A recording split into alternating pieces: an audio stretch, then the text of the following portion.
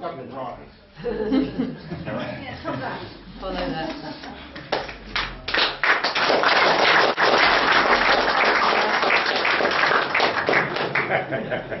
I might as well enjoy it now. You might not like what I have to say.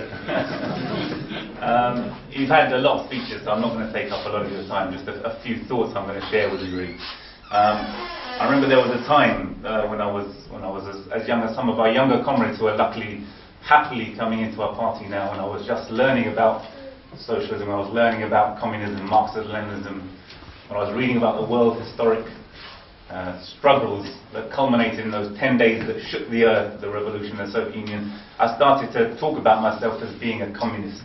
I said, I'm a communist, and people would say to me, oh, are you going to go and live in Russia? I mean, it's nice in a way. There was the Soviet Union still existing, but I would say yes. And it didn't occur to me at that time. My understanding wasn't strong enough to understand that it wasn't about going to live in a particular country. Interestingly, since I've been to North Korea, and there's a video presentation of my report back in North Korea, people started writing, if you love North Korea so much, why don't you go and live there? I actually would love to go and live there. But that's not the point. The point is that wherever workers in struggle, socialism remains their ideology, their doctrine, the most concentrated expression of the strategy and tactics they need to guide them in their struggle to the point where we can stop being an oppressed mass who dream about a better future, to actually put us in a driving seat, to take control of power, to put our work, our labour, our economy at the services of common people. And that's what socialism is, and that's what I mean and believe when I say that I'm a communist, and I know that my party will grow and will feel the same way.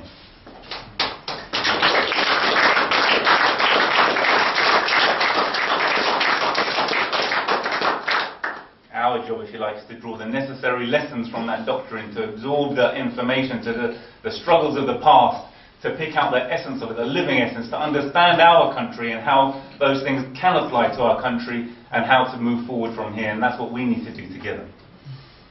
Nonetheless, the experience of visiting socialist countries has been valuable and is invaluable, and I would encourage it for all of you. I've been lucky enough to visit both Cuba in 1997 for the World Festival of Youth and Students, and I know in the forthcoming months and years, as our relationship with Cuba grows, we're anticipating going on a party-to-party delegation to Cuba. I can kind of announce today, if you like. And also, last year, I was privileged, along with several of my comrades, to visit the DPRK, an important time for it, when it was holding a very big conference to reassert its goal of socialism and point the way forward. And that was a great honor and privilege. And both experiences were inspiring. I remember in 1997, this was not long after the collapse of the Soviet Union, Cuba was facing real difficulties. You can kind of look at Cuba now and think it almost looks quite secure. There seems to be revolution throughout the Southern American countries, and Cuba is very much at the center of it, and we applaud that.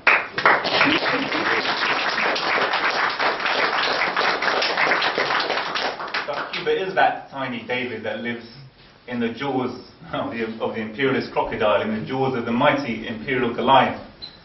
And it was isolated at that time, and its economy that was built on cooperation with the Soviet Union was floundering at that time, and they were having real difficulties.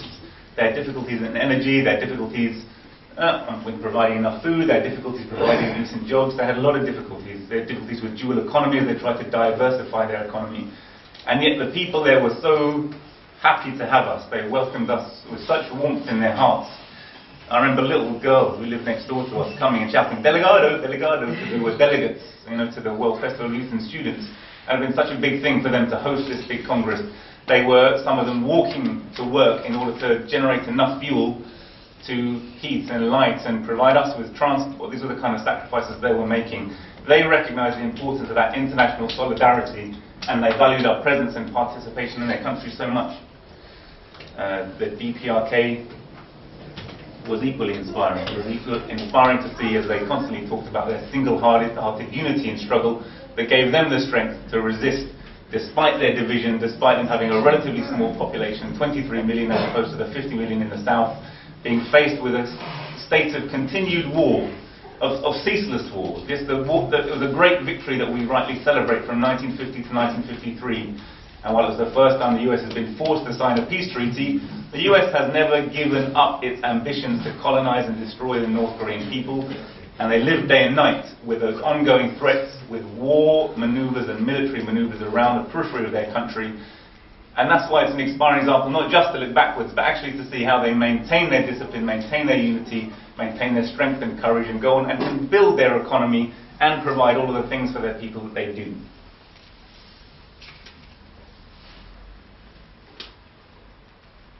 They're inspiring struggles, both of them, because they've shown us the relevance of, as everyone said, of internationalism, of proletarian internationalism, not just in their struggles, but in maintaining their struggles.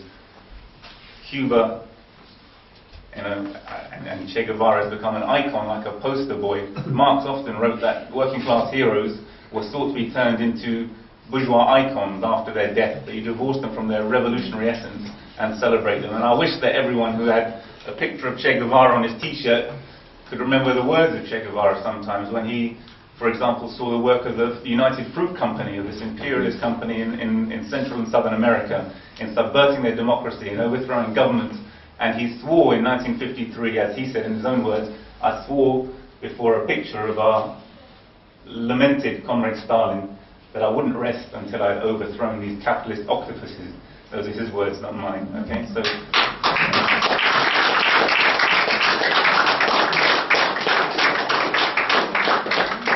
Che Guevara has shown us that these countries, these two tiny countries, are not alone. They're part of a united struggle which has come down generation upon generation of revolutionaries who have fought with imperialism and have been inspired by the great October Revolution in the Soviet Union, continuing to be so. The DPRK famously couldn't have maintained its victory without the tremendous international support, not only from workers all over the world, but the organized support of the Soviet Air Force and military, and of course the millions of, I think actually 1 million Chinese volunteers, several hundred of thousands of whom gave their lives to ensure that the DPRK lived and that US imperialism was defeated.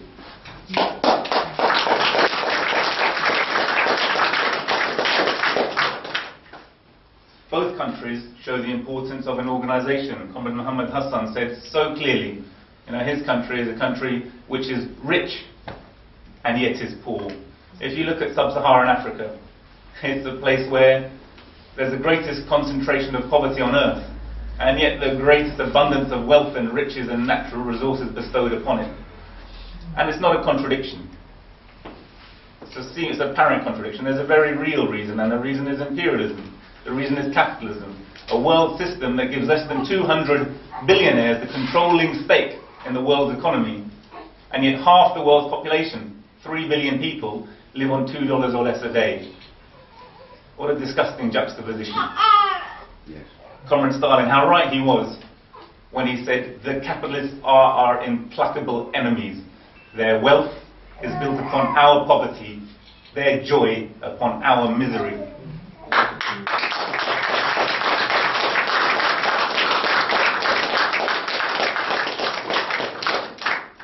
No wonder they hate him. His words are so clear. His words are so clear, and it's often the case that those whose message is truest seem to be reviled the most in society. But I agree, ours is a movement that has been a proselytizing movement. Sometimes I feel a bit like a born-again Christian. Good God. But only in the sense that our message has to grow and spread, and we share that with them. We are a proselytizing movement.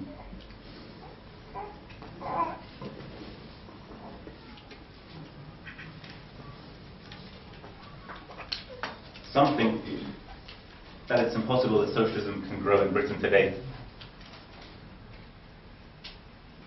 There are a number of reasons for it. I still say that our greatest act of solidarity with DPRK, our greatest solidarity act with China, our greatest act of solidarity with the people of Cuba is not just to visit there, express our sincere love of their system, our happiness that they were victorious, but to actually practically implement their ideas here and to build a Soviet Britain.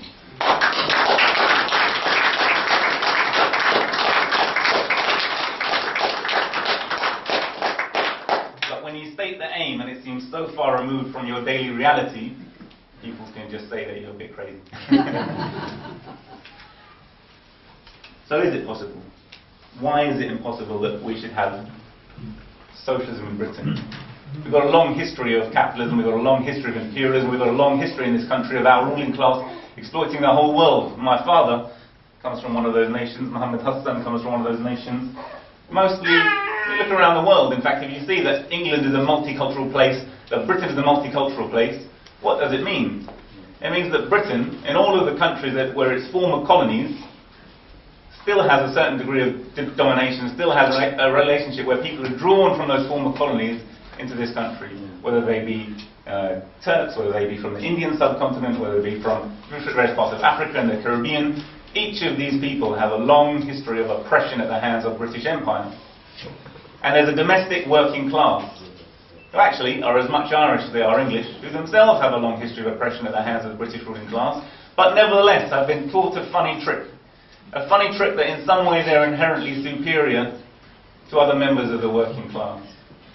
In some way, they've got us all who have been fortunate enough to come into this country, Britain, to buy into the idea that, aren't we the lucky ones? We're enjoying a relatively good standard of life, and therefore we divorce ourselves slightly from the faith of all people in the third world. Now, I know that you in this room are not guilty of it, so I don't lay the accusing hand on you. But it's a real phenomenon, a phenomenon we recognise.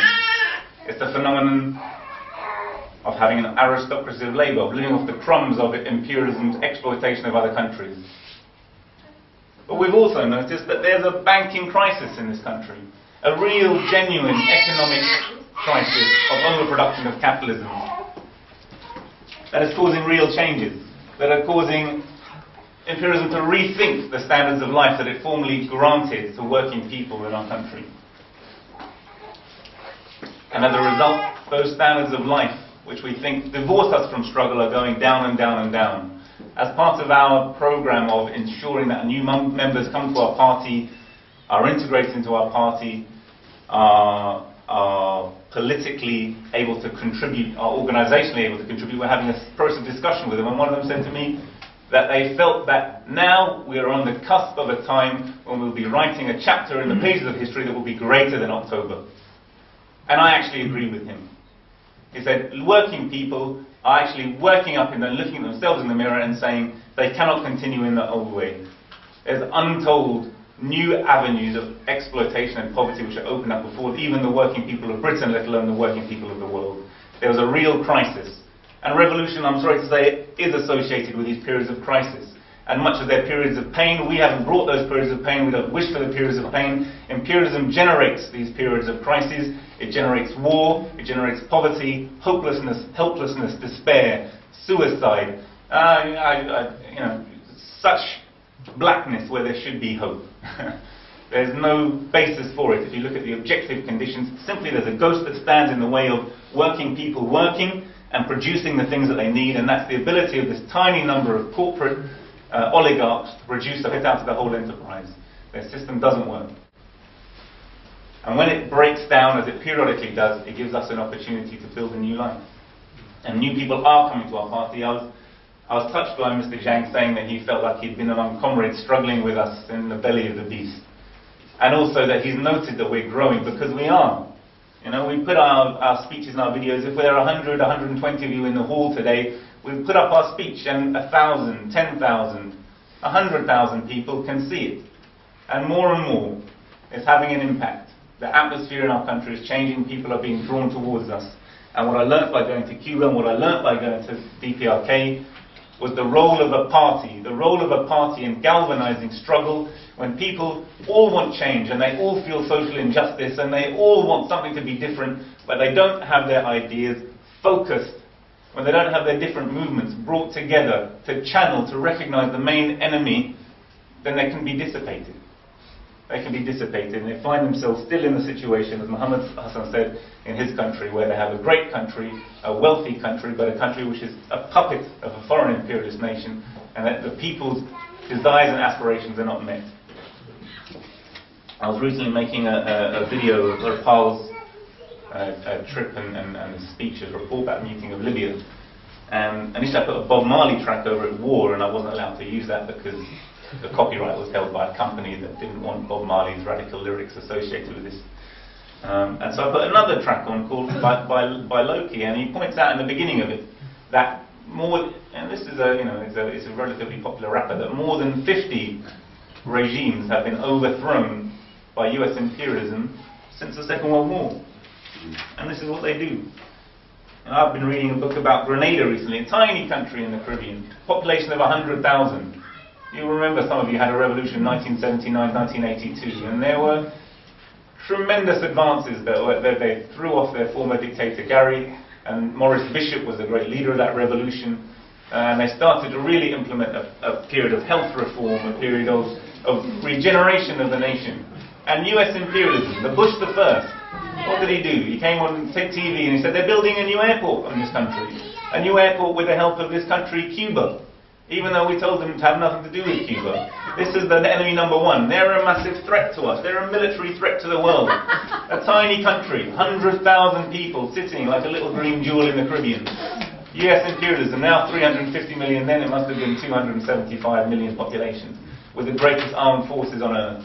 So what is it that they fear about these tiny nations all around the world? Ho Chi Minh famously said that nothing is more precious than independence and freedom. Yes. Nothing is more precious than independence and freedom. Because what they fear is the example. They fear the example that even 100,000 people in the English-speaking world can stand up and say, we will build our own nation from our own labour. We will not exploit another nation, and we will show you that it's possible. That is what they fear.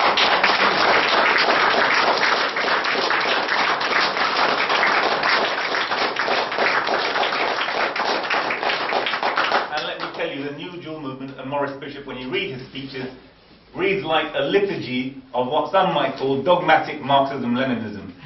But let me tell you, when you put that dogmatic Marxism-Leninism in the process, in the mix with a real mass movement, you connect it with workers' lives, they damn well understand the meaning and it ceases to be.